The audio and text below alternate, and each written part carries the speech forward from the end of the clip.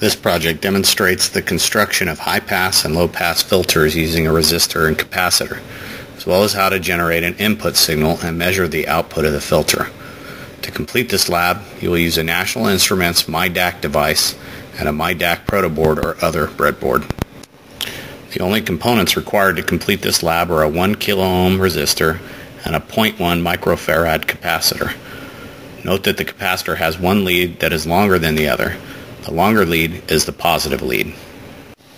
Start by placing the resistor and the capacitor on your breadboard with the positive lead of the capacitor connected to the resistor. Now connect analog output 1 of the positive bus and analog ground to the negative bus of the breadboard. Connect the resistor to the positive bus and the negative lead of the capacitor to the negative bus. We will use analog input 1 to monitor the input signal and analog input 2 to monitor the output of the filter. To do this, connect AI0 plus to the positive bus and AI0 minus to the negative bus. Then connect analog input 1 plus to the positive lead of the capacitor and analog input 1 minus to the negative bus. This is an example of the complete circuit and wiring.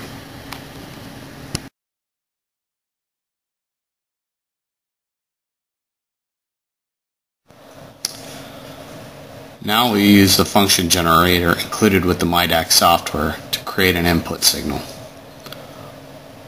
Start by clicking the FGen icon on the NI MyDAQ instrument launcher.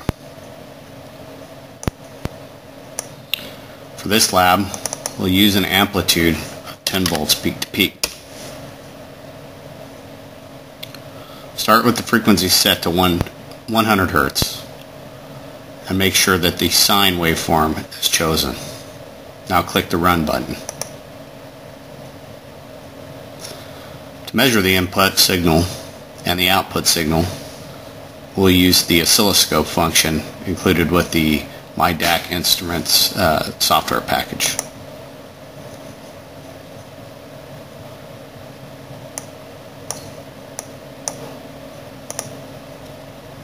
Enable both channel 0 and channel 1 and ensure that they're set to AI0 and AI1 respectively. Change the trigger setting to edge and the source to channel 0. Now click the Run button. Since this is a low pass filter, the amplitudes of the input and output signals are nearly identical. If you change the input signal frequency to something that's closer to the cutoff frequency of the filter, you'll be able to see how the filter is attenuating the output signal. In this case, I'm going to use a 1 kilohertz signal.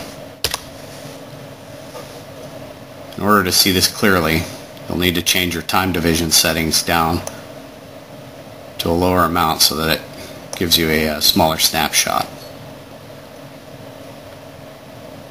If you have these display measurements checked, the channel 0 and channel 1 display measurements, you'll see that the software gives you the RMS voltage, a frequency, and a voltage peak to peak for each signal.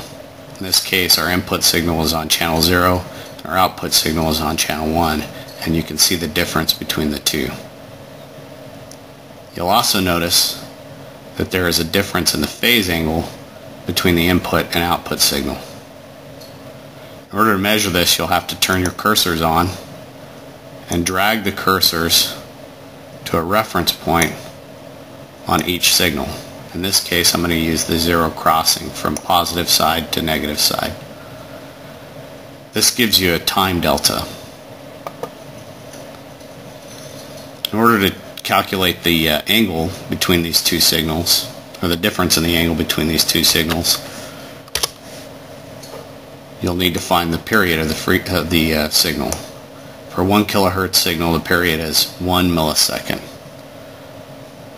The difference in this angle is equal to 360 degrees divided by the period of the signal times the time delta.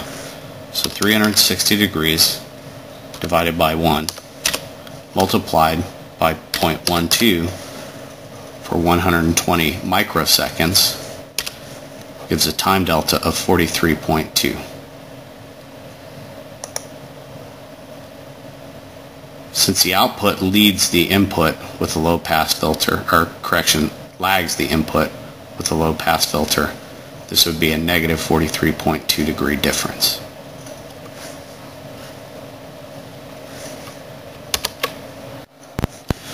The next thing I'll demonstrate is how to make a Bode plot of the system's frequency response.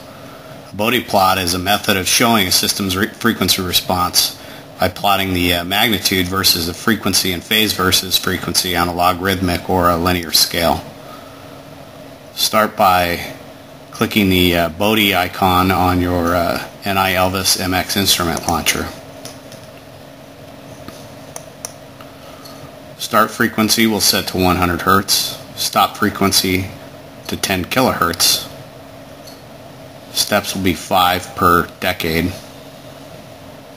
And the max amplitude that this Bode analyzer will let you set is 5 volts, but it doesn't matter because really what you're measuring is gain and phase, so it's relative. We'll start with the logarithmic mapping. Click the Run button, and the analyzer will automatically sweep through all of the frequencies between your start and stop frequencies and record their amplitude and phase differences between your input and output.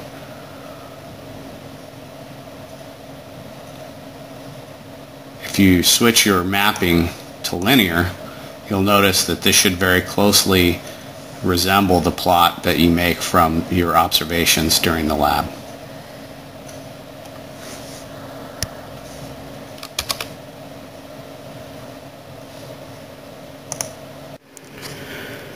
To construct your high-pass filter, connect the capacitor and resistor as shown here. Now connect analog output 0 to the positive bus bar of your breadboard and analog ground to the negative bus board. Now connect the capacitor to the positive bus bar and the resistor to the negative bus bar. Connect analog input 0 to the positive bus bar and analog input 0 minus to the negative bus bar. Now connect analog input 1 positive to the negative side of the capacitor and analog input 1 minus to the negative bus bar. Use the function generator oscilloscope tools to perform all the measurements that you performed with the low pass filter and also to do a Bode analysis.